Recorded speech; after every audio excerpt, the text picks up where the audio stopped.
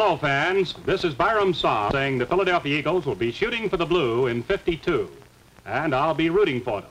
Directing this team of new stars, talents, greater striking power, and spirit will be a four-man coaching staff. This staff will be headed by Wayne Milner, who was former All-Pro with the Washington Redskins, and before that, All-American at Notre Dame. He started midway last year, but will be at the helm for the beginning of 1952. Fans, here's head coach Wayne Milner. Hello, fans. With the added talent and my new assistant coaches, I can assure you of a great season this coming fall. Now, this big fellow in front of me will be Milner's line coach.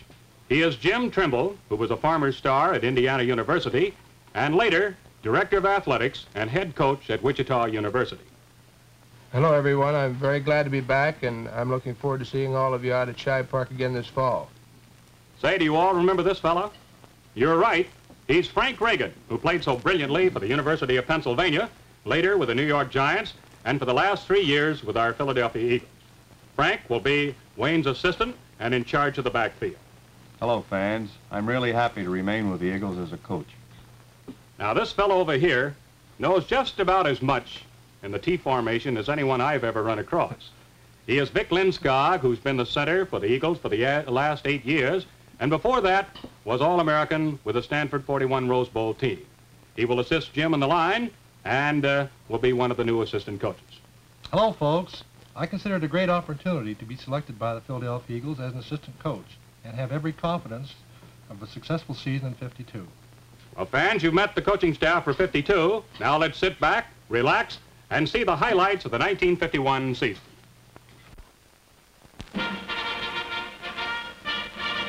At Chicago, the visiting Eagles brought bad news to the hometown Cardinals in the season's opener at Comiskey Park. We pick up the action in the third quarter as the Eagles, leading 10-0, send Frank Ziegler crashing for 7 yards to the Card 28. Quarterback Adrian Burke sneaks for 6 more as the Birds begin a drive for another score. Burke, a newcomer to the Eagles, goes back to pass. It's a short one to Pete Pihos, crossing from right end, and Big Pete skips into the end zone to rack up another Eagle tally to put the Philadelphians in front, 16-0. Bob Walston, with a conversion and a field goal under his belt already, provides a perfect kick. Eagles 17, Cardinals nothing. Now the Chicago Cardinals explode into action. Bill Cross gets the handoff from Tripucka and scampers around right end. Cross just won't be stopped as he dodges and dances for 32 yards before being brought down by Grant and McHugh on their own 28. On the very next play, Elmer Angsman bolts inside left end and sprints for home to put the Redbirds back in the ball game with big points. The conversion is good, and it's Eagles 17, Cardinals 7. With the third quarter running out, Yablonsky kicks off for the Cardinals. Clyde Scott takes it on his goal line, comes out to the 18, fumbles, and the Cardinals' Don Stonecipher scoops it up, gets back to the Eagles 7 before Bob Walston can pull him down.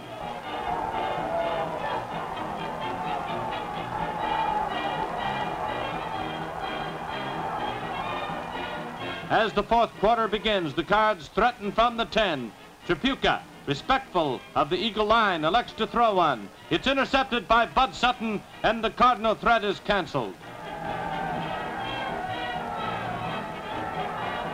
With 2 minutes left in the game, Adrian Burke drops back to pass from his own 36. It's intended for Pritchard, but the Cards' Ray Ramsey nails it in a leaping catch. He's up in a flash and gets to the 50 before he's stopped by Jim Palmer.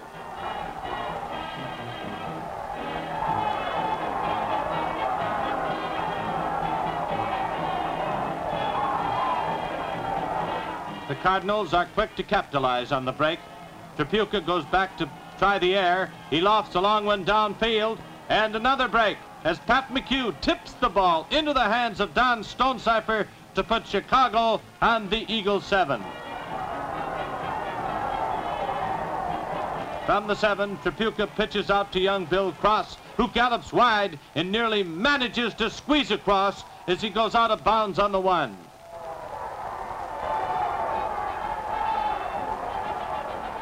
And a beautiful bit of deception. Tripucka hands off to Elmer Angsman, who knifes across for the 2nd Chicago tally. The conversion is good, but the Eagles turn back the Cardinals in the season's opener 17-14. The San Francisco 49ers, fresh from a 24-10 victory over the champion Cleveland Browns, invaded Philadelphia's Shibe Park to tangle with the Eagles in a night game. The 49ers were favored, but Bo McMillan and his boys had a few surprises up their sleeves to the enjoyment of 26,000 fans. In the first quarter, the 49ers start quickly with Joe the Jet Perry pounding out 12 yards to his own 40.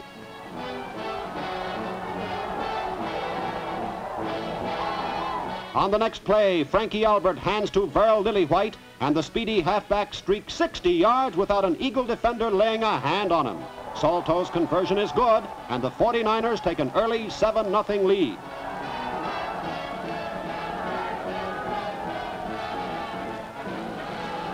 The 49ers kickoff goes to Bob Wellston, who fumbles, but recovers on the Eagles' 32. Adrian Burke on the first play connects to Bob Wellston for 26 yards down to the 42.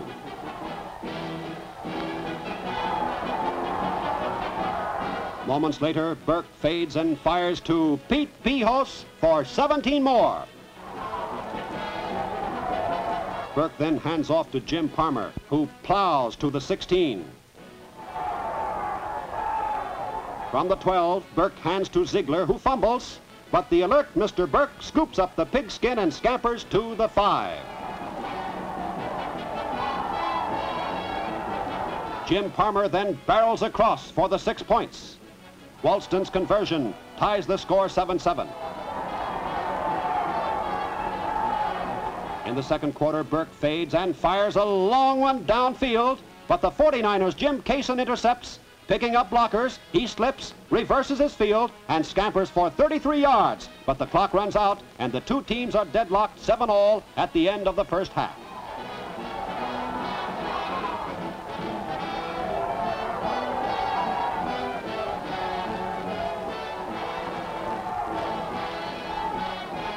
In the third period, the 49ers' Albert kicks out from behind his own goal line, and the Eagles' Dan Sandifer is smothered in his tracks on his own 48.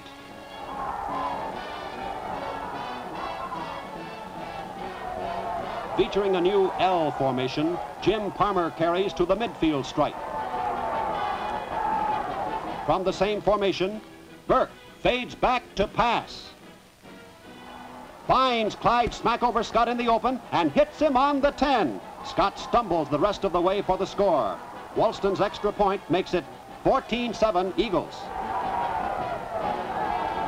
With the ball on their own 42, the 49ers' Albert pitches to Joe Perry, who goes for 7 yards, but fumbles, and the Eagles recover. Bill McReady's now in at tailback for the Eagles, connects to Bosh Pritchard, who goes down to the 49er 35. Burke back at quarter connects to Pritchard, who steps out of bounds on the 15.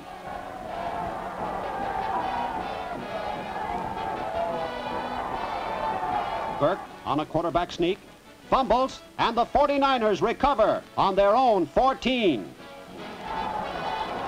Buck Shaw's charges fail to gain, and Alberts kicks out. Sandifer takes it, and he's dropped in his tracks. Now the birds begin to move. Burke connects to Pihos for 9 yards at the end of the quarter.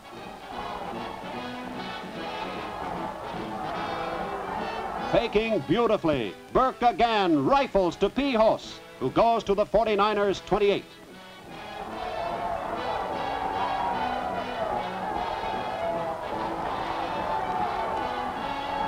Two plays prove unsuccessful, so Burke sends Scott wide to the right in the L formation and then pitches to him in the end zone for the touchdown. The extra point is good, and the Eagles lead 21-7. Later in the period, Burke punts from his own 28. The ball takes a bad bounce, and the 49ers find themselves at the midfield stripe. Y.A. Tittle, now in at quarter, fires to Gordon Solto, who fights his way to the Eagles' 35. Tittle then hits Lillywhite for 9 more to the 26.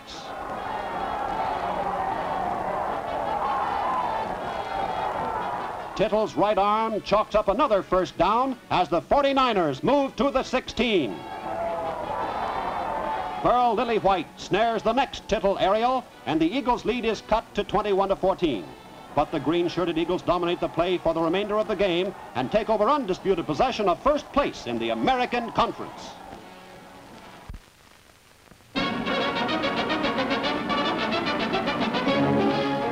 Stout Steve Owen casts a knowing eye over his New York football Giants as they warm up for their battle with the Philadelphia Eagles. The Eagles are led by a new coaching staff.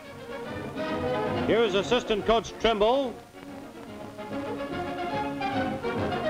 And here is head coach Wayne Milner. This game determines whether New York will remain on top in the American Conference of the National Football League. A few plays into the first quarter, the Giants are forced to kick from their own 30. Charlie Connolly does the punting. Clyde Scott is under it for the Eagles, gathers it in, and sets off on a brilliant run back that brings the ball 22 yards upfield to the 47 as Scott narrowly misses, breaking away for the entire distance.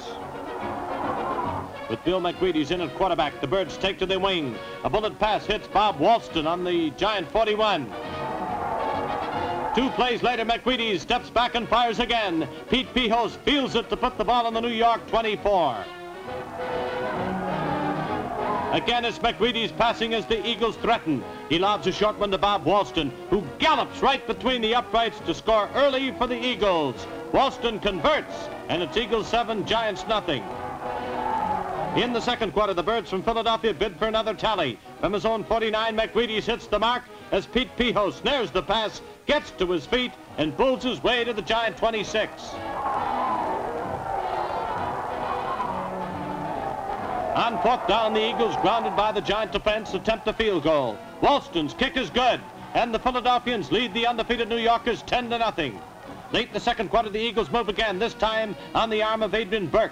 Big Pete Pihos is on the receiving end for a gain of 11 yards. Burke keeps right on pitching as he goes right back from the Giant 36 to throw again. It's a long high one. Bob Walston is there to make the catch, and the Eagles threaten from the 5. 2 plays later, Ziegler plunges across, and the Philadelphians blank the Giants in the first half while rolling up 17 points to the dismay of the New York Rooters. In the third quarter, the Giants explode into action. Joe Scott cuts inside end and sprints into the Eagles' backyard a solid 37 yards before being brought to a sliding halt on the 12. And the Giants don't loiter there as Charlie Connolly pitches to Bill Stribling, who drags a couple of Eagle tacklers across the goal line for the Giants' first tally. Eagles 17, Giants 7. 2 minutes later, the Giants' Harmon Rowe nails Bosch Pritchard behind the goal line to rack up another 2 points to make it Eagles 17, Giants 9. Adrian Burke kicks for Philadelphia from his own 20 after the safety. The high punt drops into the waiting arms of Emlyn Tunnell, and he does what the New York fans have been hoping for all afternoon as he dodges away from the outstretched hands of the Eagle defenders to romp 72 yards behind good blocking, adding another brilliant run back to his record and a touchdown to the New York side of the scoreboard. Eagles 17, Giants 16. In no time at all, the Giants are back in Eagle country. Chuck and Charlie Connolly heaves downfield. Bill Stribling has it, and the New Yorkers perch on the Philadelphia 30.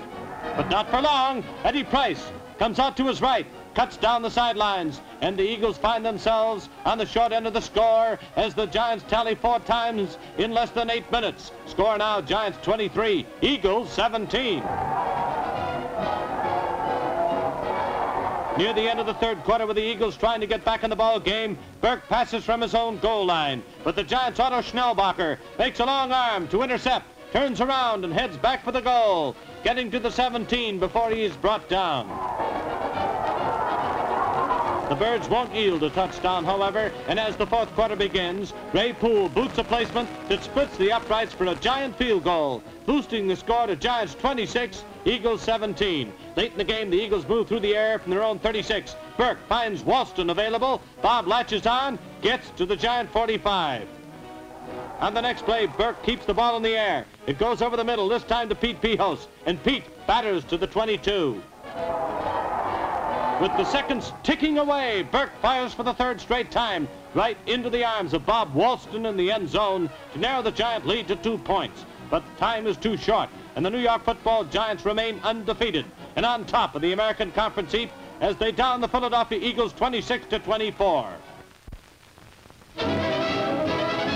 At Forbes Field in Pittsburgh, with United Nations veterans as their guests, the single-wing Steelers took on the Philadelphia Eagles in an all-Pennsylvania clash. Early in the first quarter, the Birds find themselves back to their own 19, and Adrian Burke punts out of danger. Pittsburgh's Howard Hartley takes it on the Steeler 44 and gets 6 yards into Eagle territory before he is stopped.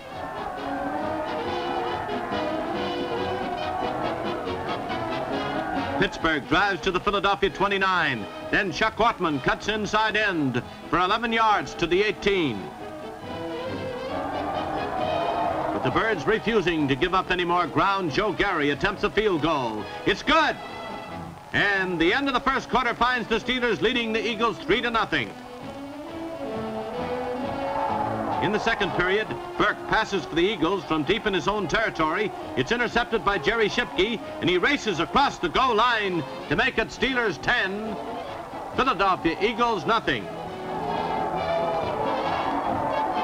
Now it's the Steelers backed up to their own goal line. Joe Gary punts. The ball bounces to midfield. Dan Sandifer scoops it up, puts on a classy performance as he carries all the way to the Pittsburgh 26.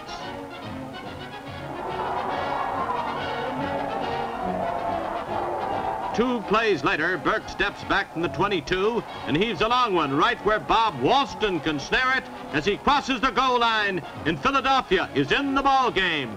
Steelers 10, Eagles 7. Moments later, the Steelers are again forced to kick. This time, Gary punts from the 10. It goes way upfield, but that man Sandifer is there again to come loping back into Pittsburgh territory, moving to the 39.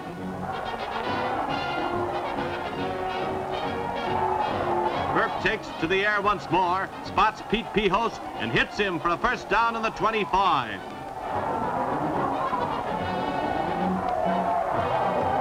Burke sticks to the airways, and Pihos makes a beautiful catch in the end zone as the Eagles lead the Steelers at halftime, 14-10.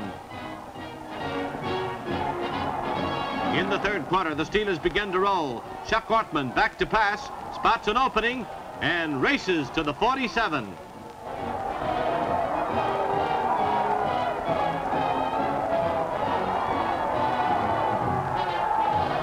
On the next play, Lynn Shadnoy goes wide for a first down on the Eagle 41. But the Eagles won't budge, and again, Joe Gary provides a perfect placement to narrow their lead to 1 point. Eagles 14, Steelers 13.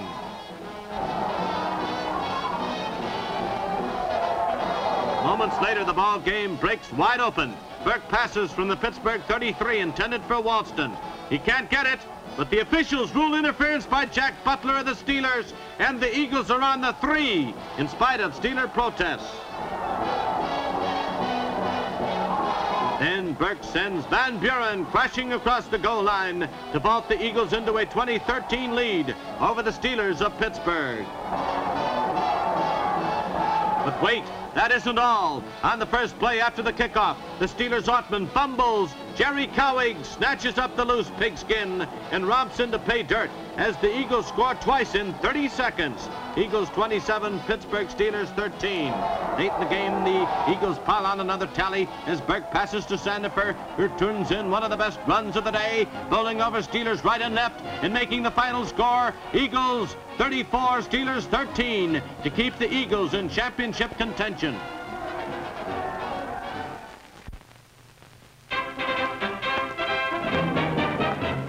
A turnout of 36,000 were almost jolted out of their seats as the inspired Philadelphia Eagles squared off against the league-leading Browns in Cleveland's Municipal Stadium. Early in the first quarter, the Eagles drive to the Browns' 35. There, Van Buren circles right end and barrels for 10 more to put the Eagles on the 26. After driving to the 22, the Eagle attack stalls, so Bob Walston boots a perfect three-pointer, and the end of the first period finds the Eagles enjoying a 3-0 lead. The Birds' bruising line halts the Brown attack, and near the end of the half, the Eagles' Jim Palmer bolts straight up the middle for 16 yards and a first down in the Cleveland 16. Supersonic Stephen Van Buren on a crossbuck plows to the 2.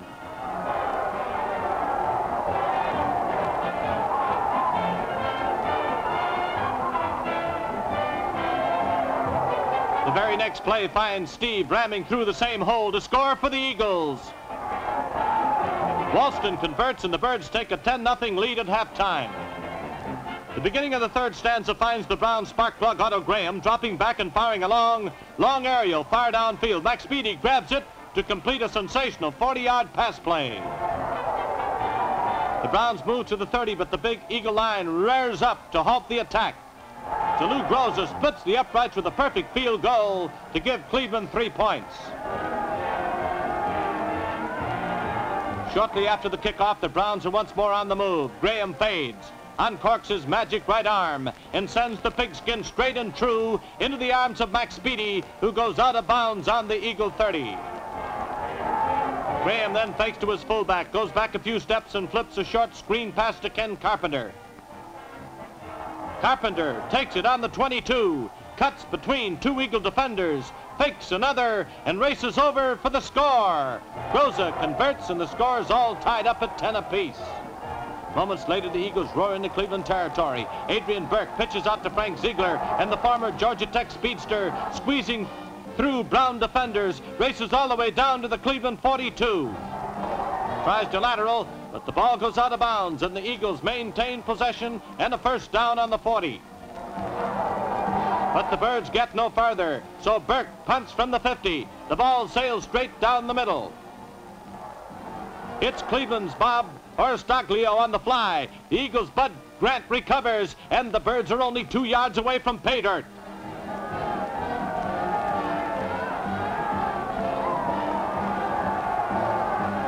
Adrian Burke on a quarterback sneak powers his way over for the score. Walston converts, and the Eagles take a 17-10 advantage. But the Browns are not to be denied. Graham on the very first play after the kickoff throws into the flat to Dante Lavelli, and Lavelli tightropes, dodges, and twists all the way down to the Eagles 17 for a brilliant 55-yard run to end the third quarter.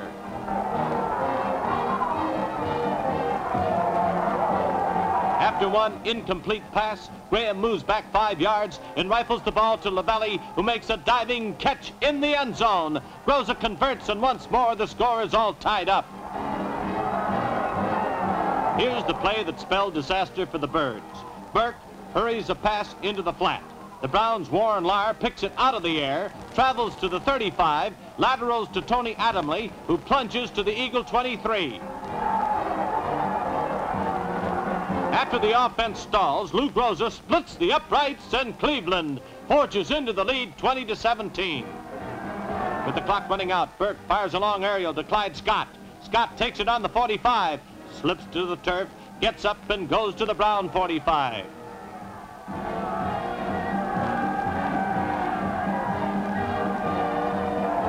Three plays later, and with only seconds remaining, Bob Walston tries a 44-yard field goal, but his attempt is short and wide, so the Cleveland Browns down the Philadelphia Eagles 20-17 to remain on top of the American Conference.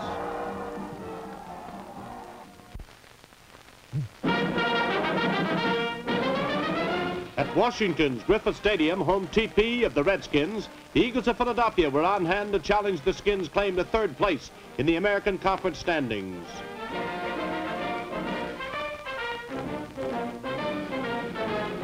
Early in the game, the Birds show themselves in fine form as they march on the Washington goal.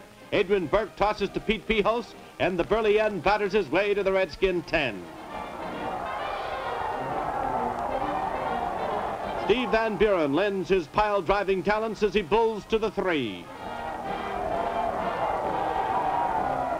Again, the ball goes to Van Buren, and over he goes as the Eagles score in their first series of plays. Philadelphia 7, Washington nothing. A few plays later, the Eagles roll downfield again. Clyde Scott slices off tackle for 5. He loses the ball, but Bob Walston is there to recover for the Eagles. Then Scott gives a hint of things to come as he streaks around end into Redskin territory and out of bounds in the 45.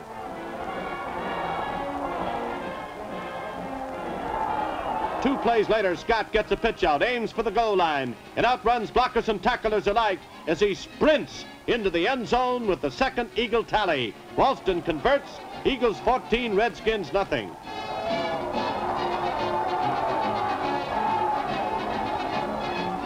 In the second quarter, the Redskins begin to move.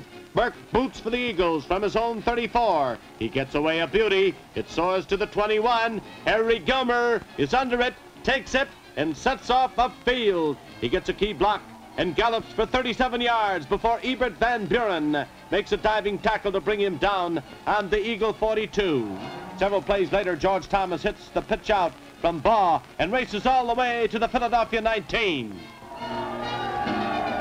After being set back by a penalty, Baugh elects to toss one. Hugh Taylor hauls it in as two determined Eagles pin him to the 5-yard line. From the 3, Bullet Bill Dudley barrels into the end zone as the Redskins hit the scoreboard to make it Eagles 14, Redskins 7.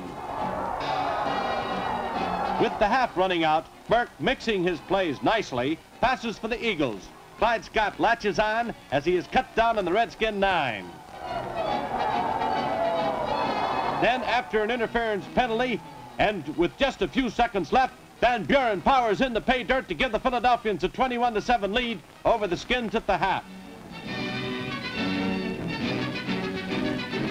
In the third quarter, the Eagles' Scott gets a chance to show his speed again as he hustles around right end for 20 yards to the Washington 48. Then the hard-driving Ziegler turns the other end to bring the ball to the Redskin 34 on a bruising run. Adrian Burke, behind plenty of protection, hurls a pass to Ziegler, who's driven out of bounds on the 14. Watch this next play as Burke passes, this time for the distance. Walston has it in the end zone and somersaults right out of the ballpark before he can stop himself. But he gets back in time to boot the conversion as the Eagles take a 28-7 lead. The Redskins have plenty of scoring punch, too. Slinging Sammy Baugh lets fly. Bullet Bill Dudley takes it over his shoulder and digs downfield until he is collared on the 17. The Skins pick up a first down on the 6. Then Rob Gould cuts inside end, scrambles across the final stripe. Now the scoreboard reads, Eagles 28, Redskins 14. But the Eagles have Clyde Scott, and today he's exhibiting his best form so far this year.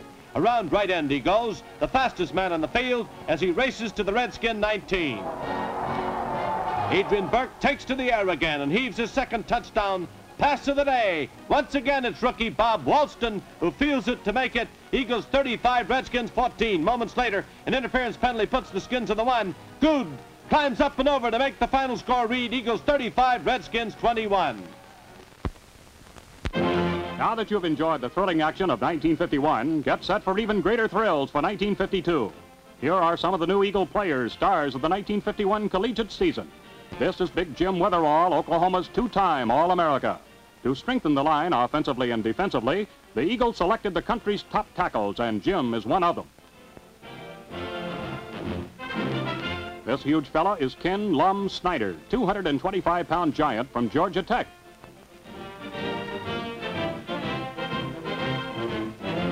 Anchoring Illinois' Rose Bowl championship line was Charlie Ulrich. Here's the big Illini, ready for action.